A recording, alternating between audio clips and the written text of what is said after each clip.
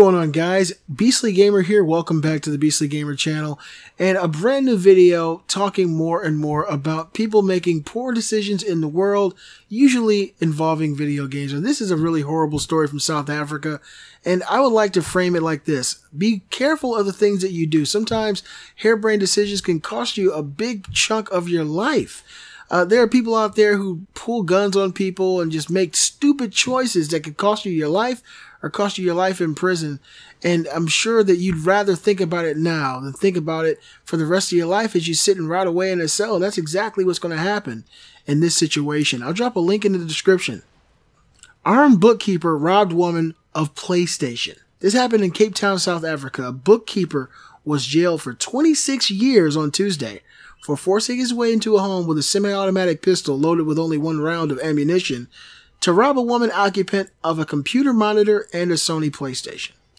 Patrick Bonsai, 37, appeared in a Goodwood Regional Court before Court Magistrate Constance Nuzini. He was charged with robbery with aggravating circumstances, the illegal possession of a prohibited firearm, the unlawful possession of ammunition, and with pointing the firearm at a victim in the Cape Town suburb of Release River 2 years ago.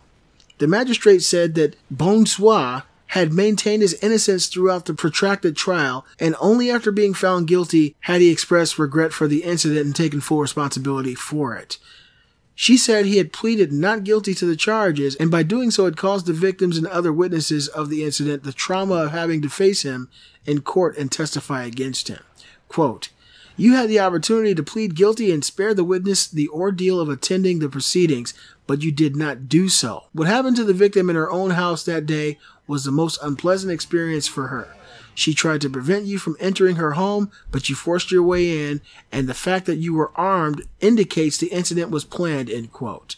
Bonsai qualified for the prescribed minimum sentence of 15 years for both the armed robbery and possession of a prohibited semi-automatic pistol. However, defense attorney Theophilus Swartz urged the court to rule that his age and the fact that he was a first-time offender were substantial and compelling circumstances justifying a lesser sentence. The magistrate said she agreed with the prosecutor that such circumstances, quote, "did not exist," end quote. She said the court had to avoid ruling in favor of substantial and compelling circumstances to avoid minimum sentences for, quote, "flimsy reasons," end quote. She added, quote, "The victim was minding her own business in her own home when he pointed a firearm at her. It is evidence that you were truly committed to perpetrating the armed robbery," end quote.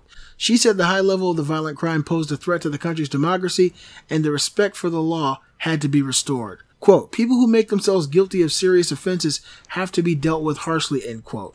That's what she said, and she was true. Now, this is the last thing the judge told him. She said, quote, "You have placed yourself in your current predicament, and you have yourself to blame," end quote. She's totally right, man. I don't know how this guy's 37 years old. He got 26 years for breaking in somebody's house, armed robbery, stealing a damn computer monitor and a PlayStation, probably because he is addicted to some kind of drug in South Africa. I know this is not really for my subscribers, but you might know somebody who's out there, you know, doing questionable things. Talk to them. Do everything you can to help out the people in your life, man. It's never worth it to go out there and try to take something from somebody. I mean, you could literally go out to do something foolish and never come home again. It happens all the time. Or you could be like this dummy in South Africa who wants to steal a computer monitor, not the computer, and a PlayStation 2 years ago. In South Africa, now he's serving 26 years because they don't fuck around down there. I mean, that's hardcore.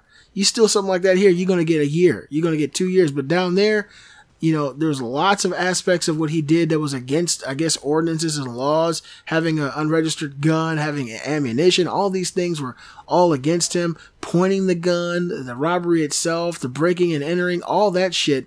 26 years. Let that be a cautionary tale. Hope you guys are out there on the up and up, obeying the laws and being good beastly gamers. Be sure to give a thumbs up and show support for the channel. Follow me on Facebook, follow me on Twitter, and tell all your friends about me. I'm the Beastly Gamer, and I'll see you guys next time.